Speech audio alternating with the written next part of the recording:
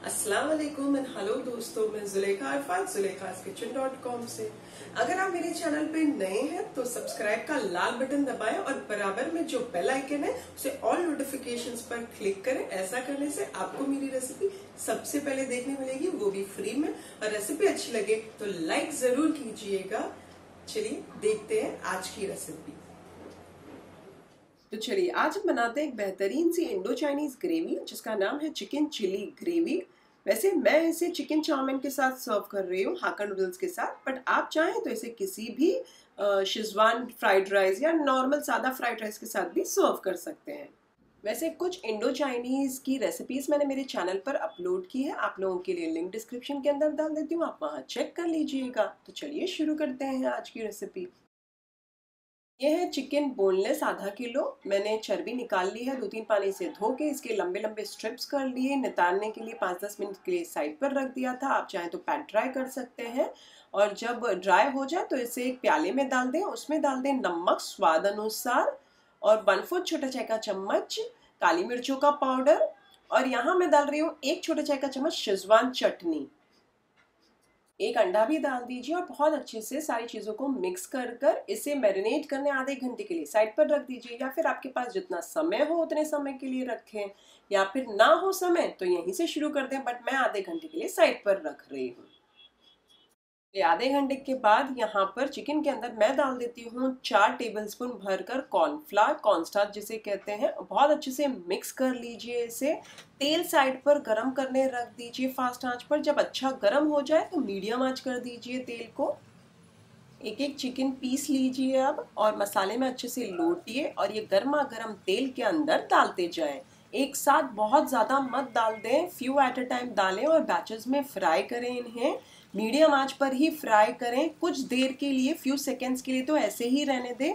जब आपको लगे कि कोटिंग अच्छी थोड़ी सी फर्म हो गई है, फिर उलट पलट करते जाएं और तकरीबन 5 से 7 मिनट तक इसे फ्राई करें उलट पलट करते हुए मीडियम आंच पर। जब 5 से 7 मिनट हो जाए उतनी देर में तो चिकन भी गल जाएगी और तब तक गोल्डन ब्राउन भी हो जाएंगे ये पीसेस।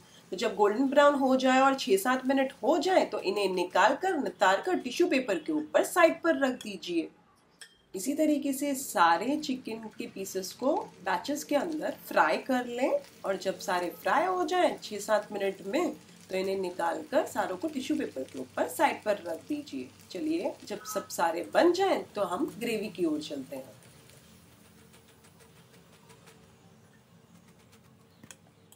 एक कढ़ाई के अंदर थोड़ा सा तेल डालिए। जब तेल अच्छा फास्ट आंच पर गर्म हो जाता है तो 1.5 टेबलस्पून जितना बारीक कटा हुआ लहसुन डालिए। इसके साथ साथ मैं डाल रही हूँ 1 छोटा चाय का चम्मच बारीक कटा हुआ अदरक। अच्छा, मैं 1 छोटा चाय का चम्मच डाल रही हूँ क्योंकि मुझे उतना ज्यादा फ्लेवर अदरक का पसंद नहीं है, बट आप फ्लेवर अदरक पसंद करते हो तो आप 2 छोटे चाय के चम्मच डालिए। और यहाँ मैं 2 हरी मिर्चियों को साइडवेज काट के रखी हूँ, वो भी डाल देती हूँ। आप ज्यादा डाल सकते हैं, मैंने कम डाले हरी मिर्ची। ये देखिए, ये मैंने सारे फ्राई करके साइड पर रखे थे, उस समय बताना भूल गई थी मैं आपको। हरी मिर्ची अदरक लहसुन को आप 1 मिनट तक फ्राई करें और जब 1 मिनट हो जाता है तो यहाँ साइड पर मैंने 1/4 तीनों मैंने शिमला मिर्च ली है 3 कलर की, आप देख सकते हो, मोटा मोटा काट लिया और एक प्याज को भी मोटा मोटा काट लिया है। तो ये मैं डाल देती हूँ। मैंने 1/4 पोर्शन ही लिए है यहाँ और चूल्हा में कर देती हूँ मीडियम आंच। और इसे भी डालिए और इसे तकरीबन ज्यादा फ्राई नहीं करना है, सिर्फ 30 सेकंड के लिए फ्राई कीजिए। उलट पलट करते जाएं। जब 20-30 सेकंड हो जाए तो यहाँ डाल दीजिए 4 टेबलस्पून भरकर शेजवान चटनी या फिर शेजवान सॉस। वैसे मैं 4 डाल रही हूँ, आप चाहें तो 2 या 3 टेबलस्पून भी डाल सकते हैं, ये आपके स्वाद अनुसार डालिएगा। मिक्स कीजिए और इसे 10 सेकंड के लिए फ्राई करें सारे वेजिटेबल्स को शेजवान चटनी में, सो दैट इसका भी फ्लेवर एक आए। जब इसमें भी 10 सेकंड हो जाए तो यहाँ डाल दीजिए 2 कप पानी भरकर और चूल्हा फास्ट आंच कर दीजिए अब इस समय। और इसमें एक उबाल आ जाने दीजिए। इसी समय डाल दीजिए नमक स्वाद अनुसार। यहाँ मैं डाल रही हूँ 1.5 छोटा चाय का चम्मच विनेगर। आप चाहें तो 1.5 भी डाल सकते हैं या आप चाहें तो 2 भी डाल सकते हैं। और मैं यहाँ 3 छोटे चाय के चम्मच सोया सॉस डाल रही हूँ क्योंकि मेरा थोड़ा सा डार्क सोया सॉस है, बट आप चाहें तो 4 से 5 टेबलस्पून सोया सॉस डाल सकते हैं। 2 छोटी चाय के चम्मच टमाटर सॉस या टमाटर केचप आप कहते हो वो डाल दीजिए। थोड़े से मैं स्प्रिंग ऑनियंस के पत्ते डाल देती हूँ इसके अंदर। और साइड पर मैंने स्लरी बना ली है कॉर्न स्टार्च की, कॉर्नफ्लावर जिसे कहते हैं। 1 टेबलस्पून कॉर्नफ्लावर को समझिए ना 1/4 कप पानी के अंदर मैंने डालकर मिक्स कर लिया, इसका घोल बना लिया। जब एक उबाल आ जाता है तो ये कॉर्नफ्लावर की स्लरी डाल दीजिए और मीडियम आंच पर इसे पकने दीजिए। थोड़ा सा मैंने काली मिर्चों का पाउडर डाला है, चुटकी भर, आप अपने स्वाद अनुसार डाल सकते हैं और इसे उबालने दीजिए।